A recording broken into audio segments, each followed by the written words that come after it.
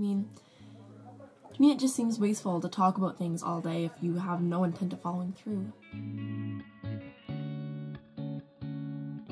Why do you always do this? As soon as you start being rude and end up hurting my feelings, you always double down and act like it's my fault.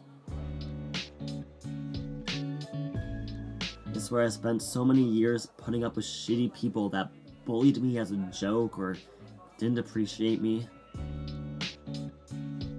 So, like, actually the police. I was just joking earlier. Actually, the police. Oh my god. Okay, it's people like you who make me sick.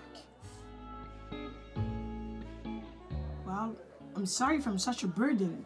If you want to stop, then go ahead and stop.